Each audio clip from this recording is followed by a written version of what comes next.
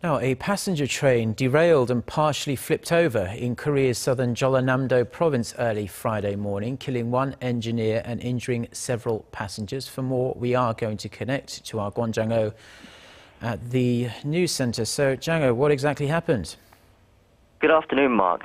So late last night, the Mugunghwa 1517 passenger train departed Seoul Station and was nearing Yulchon Station in Jeollanam-do Province when the accident happened.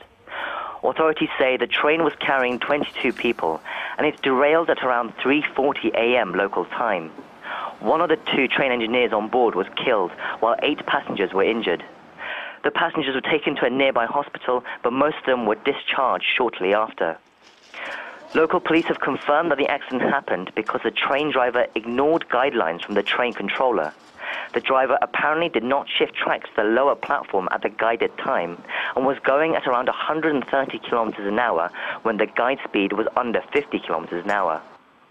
The Korea Railroad Corporation says it has suspended all train operations between Yulchon Station and Yeosu Export Station, and recovery work is expected to take up to 20 hours.